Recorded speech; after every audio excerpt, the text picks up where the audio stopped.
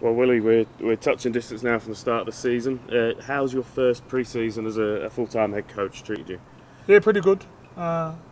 Everything that I expected, but more so um, pleasing because of the effort that the players have put in. That's always what it's about and how they apply themselves. Got through some good tactical work. Uh, they're gelling together really well, which is important, and really excited about what we get to show off in the next couple of weeks.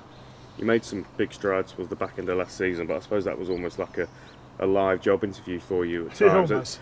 This time around, I guess it's a very different mentality, knowing that you've kind of got to lay the tracks down for a season that runs through till September. Yeah, for sure. And I was sort of babysitting, if you like, in that position with no real pressure. But yeah, it all sits on my shoulders now, and I'm really happy with and really impressed with the staff that have recruited around me to help me manage everything and put everything in place. And now been more than happy with our leadership group that we've got as players.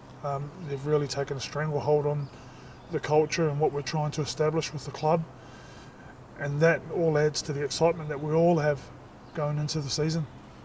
You have recruited on the pitch, of course, but is it kind of some of your off-field appointments that you're perhaps most pleased with in terms of the infrastructure and what you can offer your players? Yeah, I'm really happy with the new additions that we made to the staff, and as you say, the off-field stuff, but really happy with the inclusion of the new blokes on the field too. Liam Hood's added a different dimension, as is Lee Gaskell's been really good. And he's shown a lot of our group. I knew some of it from Huddersfield, some of the qualities that he has, and Tom Lynham's big body. Corey Hall's been fantastic for us, and I'm really excited for those guys and see how they fit within our squad.